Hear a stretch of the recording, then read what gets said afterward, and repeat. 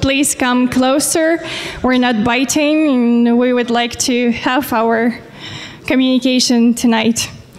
Welcome to our pre-event of the 5th, it's hard to believe, 5th FBY conference. And tonight we decided to have this Scala night because we had lots of cool submissions for the talks for FBY. And so we decided to extend our program and have a special dedicated Scala-only talks night, so I hope you all will enjoy it. And we have, I want to present our partner company Aecor. They're standing right there, and they have prepared a really cool quiz with Scala questions. So go ahead there and take the quiz and win really cool prizes. And I hope you like their socks. Is anybody wearing them already? No? All right. So if you haven't joined our Telegram chat, do it right now. Everybody has Wi-Fi password. It's right there if somebody doesn't. So join, we'll have all the announcements there, and we'll have a small after party after the third talk, so don't go away. And enjoy the night, and I present you our MC for tonight, Andy Rutsky. Thank you, Daria. So I'm glad to see you here today evening. So, small announcement, we will have 3 speakers, 3 presentations today, about half an hour each, with small coffee breaks, during which coffee breaks you can, as well, I will remind you, join the quiz about the Scala. But do you ready to start? Nice. I do have a question for you. Who would like to, not who would like, who will go today to the bar? Good, good. Do you know why I'm asking this? What day is it today? Right. So it's good.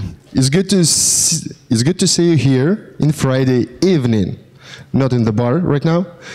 But yeah, so let me start and let me introduce our first speaker, Vladimir Pavkin. Please welcome.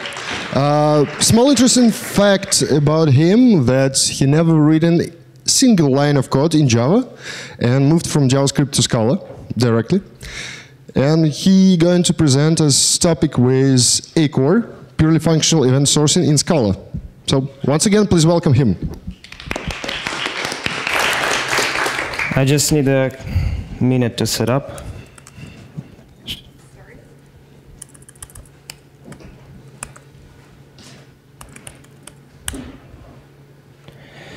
Okay.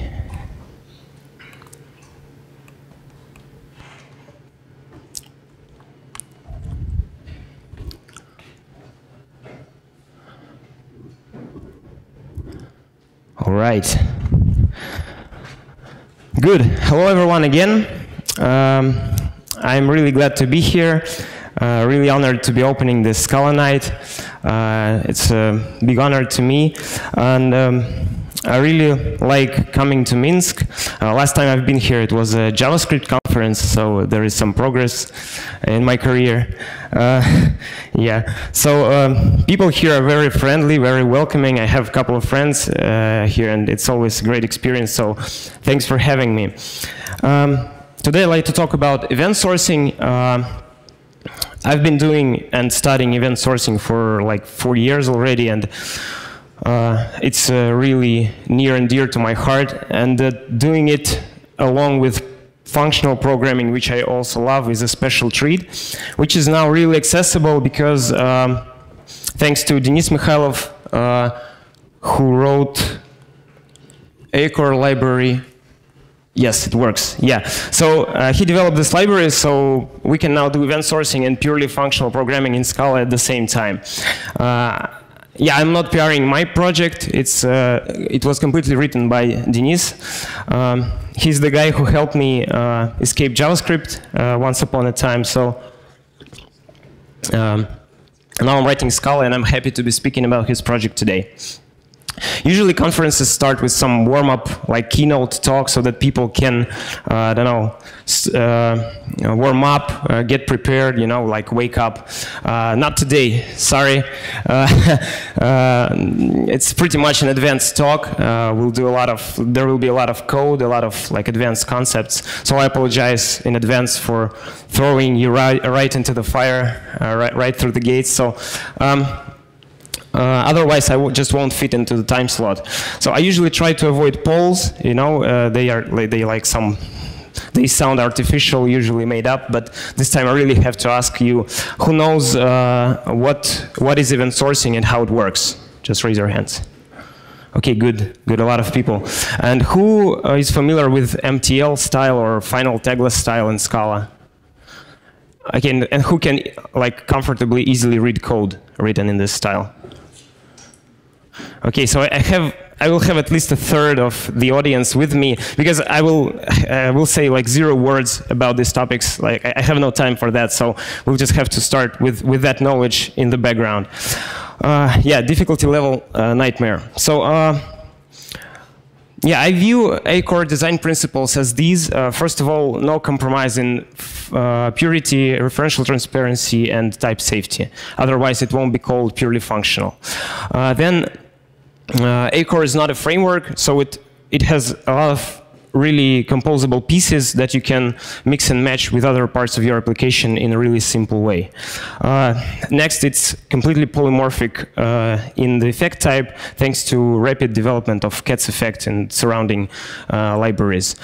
Then it's really centered around behaviors, which first appeared in domain-driven design, and Aecor is built to support that paradigm. So it's really centered on behaviors and not the data, not the like database schema and stuff. And it's really scalable. Denis put a lot of effort, really thought through the scalability parts, so it's really good at that. So there is no limits to how you scale your application. Let's quickly compare Aecor to other event sourcing solutions in Scala world. John DeGoz is not here, sadly, so I'm backing him up in putting some pepper on lightband projects. Actually, yeah, the goal is not to say that one is strictly better than another. There are lots of solutions out there. I just want to emphasize that Aecor has something unique to offer if you value purity, type safety, and composability.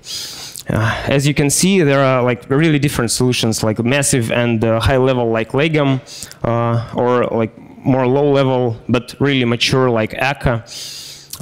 There's also really nice and small FunCQRS library, which is sadly seems like is abandoned these days. Yeah, so there is a variety of choices, but none of them go full distance on the features I listed above. So Aecor has something unique to offer here, in my opinion. Yeah, I could go into details, like to compare and stuff, and some things could get really ugly. So this thing I never get right. I don't know. This is something like really hard for me to get, and this is the thing which Aecor solves in a much better way, in my opinion. Yeah, so I won't go in that rabbit hole. So yeah, let's go to building blocks of Aecor. First of all, it's behaviors. This is like the core part.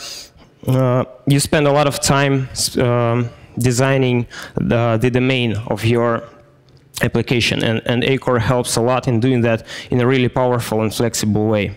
Then infrastructure, it's unified under the word runtime, which basically offers 3 things. It's consensus, using Aecor cluster at the moment, then journal and serialization, the way you store your events and read them from your journal, and yeah, wire protocol, the way your comments and responses are encoded between the nodes. Then there is some tools to do CQRS, to stream your events on the read side, to build views and other kinds of projections. And distributed processing, which is a nice way to spread your computations over the cluster. And all of that in the wrapped in the pure functional API. Let's start with behaviors. In short, behavior is a kind of set of actions or verbs that you can do with your entity in your domain. Aecor is intentionally focused on behaviors and not data. As I said, this is at the roots of domain-driven design, and it proved to lead to much better domain models in general. So it's especially valuable in event sourcing because events are much closer to behavior than to data schema or something like that. So behavior in Aecor would look something like tagless final algebra. Like this is pure Scala. There is nothing library specific yet, right? So this is just like final tagless algebra for example, like ticket booking entity. You can see the verbs here. You can place a booking, you can confirm it, like some internal system can confirm it. You can cancel, expire, whatever. So there is one gotcha. If you have noticed, an instance of this algebra, right? So we have an instance. It would have to to have some sense. It would have to keep some internal state, because if, for example, we didn't have any internal state, any knowledge about what booking it is, like ID or something. Like if you would call expire, like what booking do we have to expire? There is no knowledge passed inside, right? So this thing actually represents a comment, like an instance of this algebra would represent a comment handler for a particular entity. For example, we take a booking with ID 1, and an instance of this thing would allow to issue comments against this particular entity. So to make it work with Aecor, though, you will need a functor k instance, which you can get from cat tagless with this annotation. And you will also need an instance of Bupical wire protocol, just an implicit thing. You can write it by hand, but there is a nice default provided by Aecor, which is generated by this annotation using Bupical library. There's also one thing to note, which is you probably noticed that for the effect I used letter I, not F, which is usually used, right? This is intentional because the effect is not going to be your regular IO-like effect. This is a special comment handler effect, and we will discuss it right now. So Aecor, to describe this kind of effect, Aecor uses a set of type classes. They can be mixed and matched together to get the exact behavior you want, but if you take an all-inclusive package, you'll get something like this, which is called monad action lift reject. So it has 5 type parameters. I'll explain it to you. So first of all, this thing describes a command handler effect I, which can work with some lower level effect F. It has internal state S. It emits events of type E, and it can reject comments with values of type R. This will be some kind of errors, like when comment is invalid. Next, this thing extends monad. So you can compose these comment handler actions the way you compose monads. This is really powerful, and we'll see it in action later. Then the action part, this is kind of the essence. It allows you to read the current state of the entity, right? So when you process comments, you will probably need an access what current state of an entity is. Then you can emit events. So if a comment was valid, you can state that there was something happened. So you emit events of type E. And you can, reset is not usually used a lot, but this allows you to basically reset your progress. So if you have emitted some events, you can just say, okay, something happened, and I just don't want these events to happen anymore. So, but this is I don't know. I haven't used it yet. Then you can reject comments. So if a comment is not valid, you just call reject, and it returns. It can return a value of any type A. So it will just reject the thing. And you can lift, so it can work with some lower level effect F, so you can lift values suspended in F into I, we'll see it in action soon. So this is basically the whole DSL that Aecor offers to work with behaviors, but it's really powerful. So let's take a look how we would write an interpreter for booking algebra that would work in event-sourced fashion. So first of all, this thing would need a clock. So it would need to have an access to current time. In functional programming, we can just call like clock.now because it's a side effect. So we have to suspend it into some kind of effect, and the clock does just that. And here I can now explain why do we need this lower level effect. We don't want this clock to be to work in I, because I is a really special effect. It has to work with events, it has rejections and stuff like that. So we just want a regular clock, like in I/O, in task, or in something like that. So that's why we need these two effects. And we have an implicit instance of our monad action lift reject for the effect I that has some state, emits events, booking events, and rejects comments with some kind of rejections. Let's see how we can write an example handler with that. There is a lot of code, but I'll go over it slowly. So first of all, we import all the methods of our DSL so that it's easier to access them. Then we write a helper method to get current time. First we call the clock that work in F, and we get an F of instant. But we need to lift it into I, so then we just use lift F from this monad action lift reject to get an I of instant. That's our helper to get current time. And then the handler like expiration. So we have some kind of booking entity, an instance of specific booking, and we just try to expire it for some reason. So we can write it in for comprehension because I is a monad. It has flat map. So we get current time, then we read current state. If there is no state, we reject the comment. No state means that booking doesn't exist yet, so it was not created. In this particular implementation, this would mean that the booking is not created. But if state exists, we just get its status, status of the booking, match on the status, and depending on the status, we either emit events, reject the comment, or like in case it's already expired, we just do ignore, which is just I of unit. We just say like, we don't, comment is valid, we don't reject it, but we don't emit any events either, just like unit.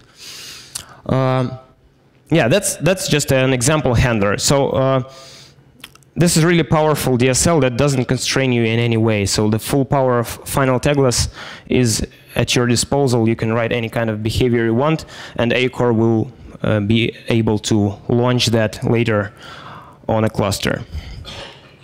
I don't have time to go deeper in some other topics, but Aecor is good at separating identity and behavior. This is a really cool feature, but yeah, sadly no time today. You can enrich events with metadata, and since behaviors are in final tagless form, you can run natural transformations to get some really cool stuff, like some additional functionality. Next, the runtime. So if you take the popular Onion architecture, the runtime is an infrastructure layer. So behavior is at the root, it's at the main layer. Runtime is infrastructure. So behavior doesn't know anything about network, databases or stuff. All of that is pushed into runtime. And as I said, three components of it. It's consensus, it's journal and serialization, and wire protocol. Let's see how you can deploy behavior to the runtime. First of all, you create like just this helper to deploy behaviors. This is just an object with some pure methods. Then you define, this is, I won't be able to explain everything here. This is just a sample, but later I'll show you where you can get more information on that if you want. So basically here we define a way how to give an ID of a booking, how you get an instance of this booking algebra with a, like it has some special effect, which I also don't have time to describe, but basically this is this is some internal Aecor API that builds everything together. So you supply it an instance of the algebra. This is just like the algebra we just seen, this booking algebra, an instance of that. Then like a constructor of that. Yeah. Then you supply it a journal because it's a runtime already. We're concerned with infrastructure, and you can also supply, if you want, the snapshotting strategy. This like event sourcing, snapshots in event sourcing is a concept, yeah, so you can do that as well. And then you deploy it with this run behavior. So this thing gives you, this is a type alias, which I will not expand, but I'll explain it to you in plain words. So this thing is a function. You supply it an ID of a booking, and it gives you back an instance of this booking algebra. So by calling methods on this instance, you can issue commands to this entity. So when you call, for example, this expire handler, this sends a command to Aecor sharding and underlying sharding to the cluster. Using wire protocol, it encodes the command and sends it to the node that runs this particular entity. So they are sharded over the cluster. You might need to send the command to the other node. Using wire protocol, it sends the command to that node. Then this node processes the command. It might write some events to the journal, right? And it encodes response with wire protocol back to the original node that received the request, where the call happened. And you, as a caller of the method, just get this value from that node, like in F. Just like basically this thing, like you just call a method and receive back a result. And under the hood, all this magic happens like in the cluster. So this is a really nice API to this really complex thing. You can view it as a kind of gateway. So you supply it an ID, and it gives you an instance of this gateway to the entity that allows to easily run commands like over your cluster. So you can specify some sharding settings here, number of shards, passivation timeout, all that stuff that is used to configure Aecor cluster, Aecor sharding. Yeah, that's basically it. To like highlight some things. Aecor clusters under the hood, but there is some work in progress to get a stateless runtime without with consensus pushed to the database. So we will probably see some different runtimes in the future. Serialization is type safe with using implicits. Wire protocol is provided by macros using scodec and bookpickle. Journals are really flexible in Aecor, so to compare it with Aecor persistence, you usually have a big table with events where all the entities store all of the events. Here you are really flexible. You can supply different tables or even different database engines for each entity. So this is gives you more freedom in that regard. And as I said, really nice API. So to execute a command, you just call a effectful method and get result in the effect. That's it. Just a little about CQRS and distributed processing. Excuse me.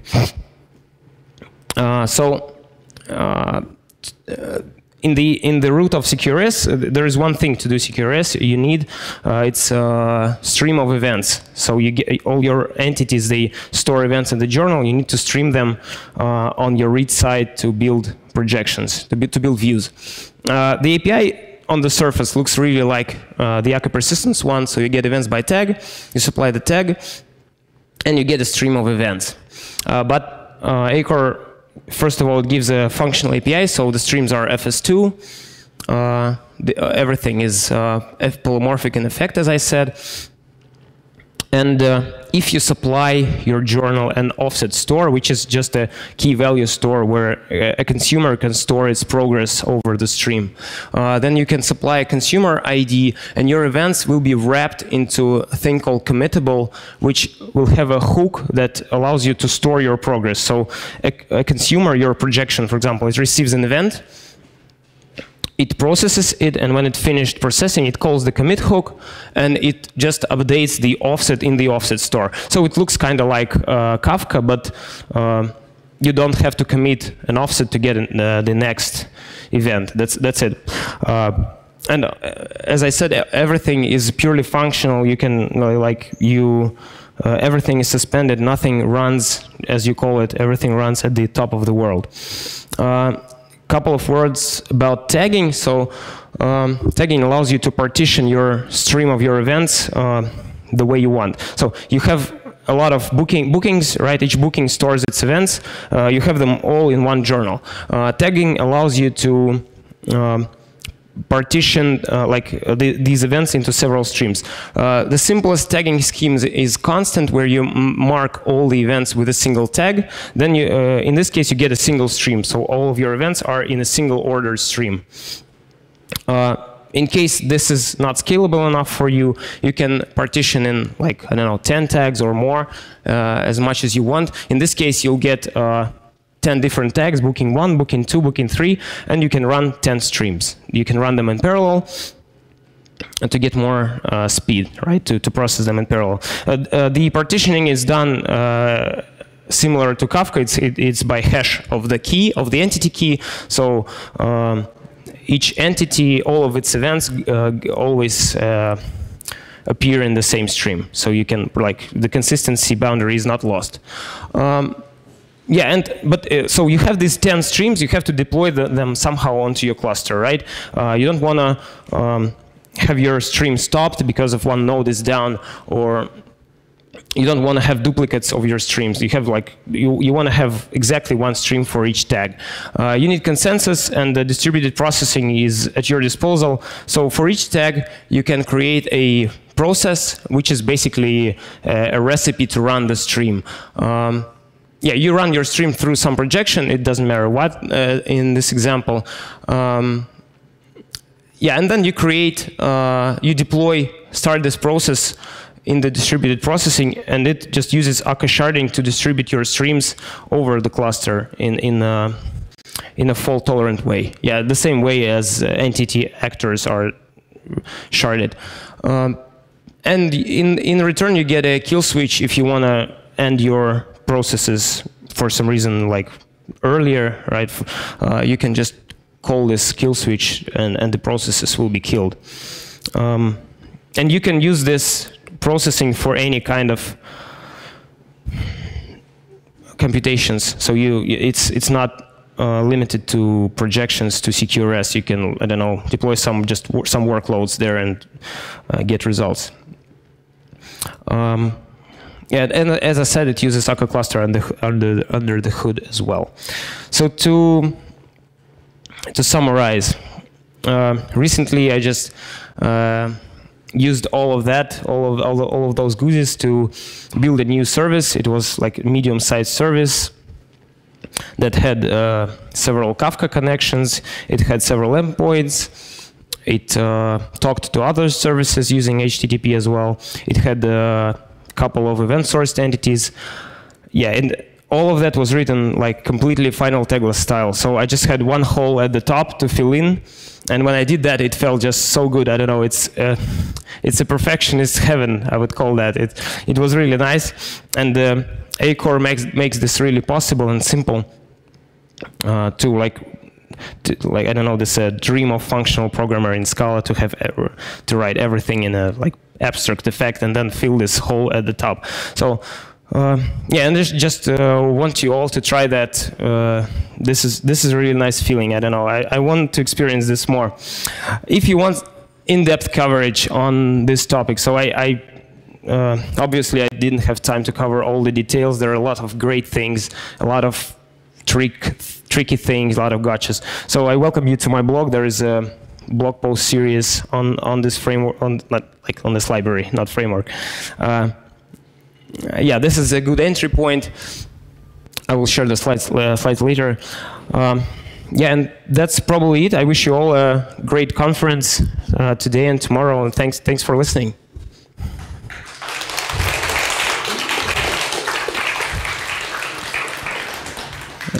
Thank you. Ladies and gentlemen, please raise your hands. We will pass microphone to you if you have any questions. Yes. We have microphone, yeah? Hi, I have two questions. Yep. One of them is about this new type class that's introduced in Aecor, which is monad something, something, something. Yeah, there are several type classes. It's just a mix of all of them, yeah. Yeah. What I was going to say is there are simply smaller type classes in cats.mtl, which probably look like they could be used instead of this one. You are right. Let's go back. If you look at the signatures, they resemble monad state, monad, yeah, this applicative ask, I think. Yeah, so this all is a combination of a reader, and writer, yeah, something like that. And functor race, perhaps. Yeah, and functor race, right? Yeah, that's correct. The design choice is explicit because this thing is kind of it has a little bit different semantics in the sense of like how would you reason about that. So to answer your question, yes, you can replace these with the cats MTL type classes, and it would work, I guess. Yeah. So would they satisfy the laws of cats MTL type class?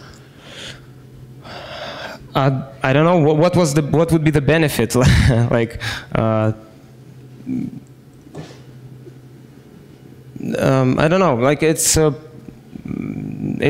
was the choice of the library developer Denis. Yeah, so you should probably ask him. I don't have any problem with that because this is kind of specifically about event sourcing, and if you would have, I don't know, so the append would look like what, like how it's called on the writer, this tell, yeah. So it's the naming would have to be different, and this I think this wouldn't feel right. So the raise also wouldn't fit properly. So you usually the comment comes in and you reject it. So you don't like raise any kind of errors. You just like say, okay, I don't want this comment to happen. No error happens in your system. So this is kind of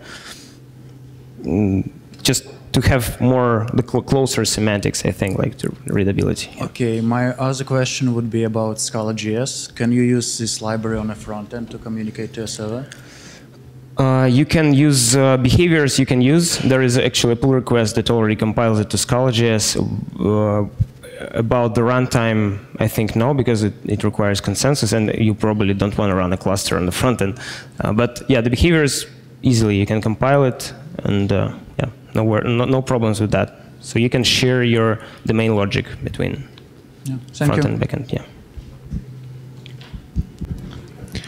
Other questions? Oh, good.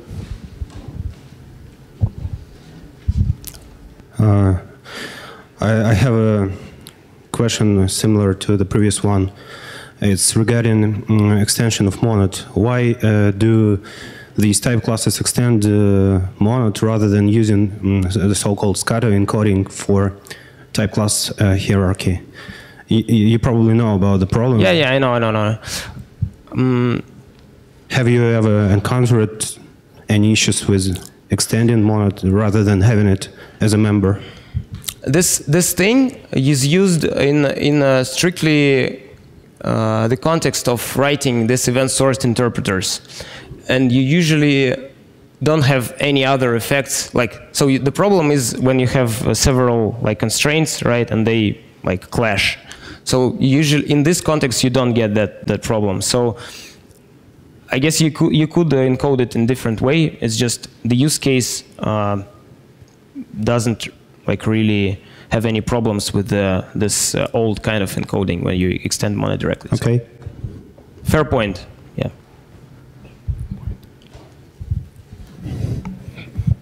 Do you have other questions? Okay, let's then say thank you to Vladimir for his presentation. Thank you very much. Thanks.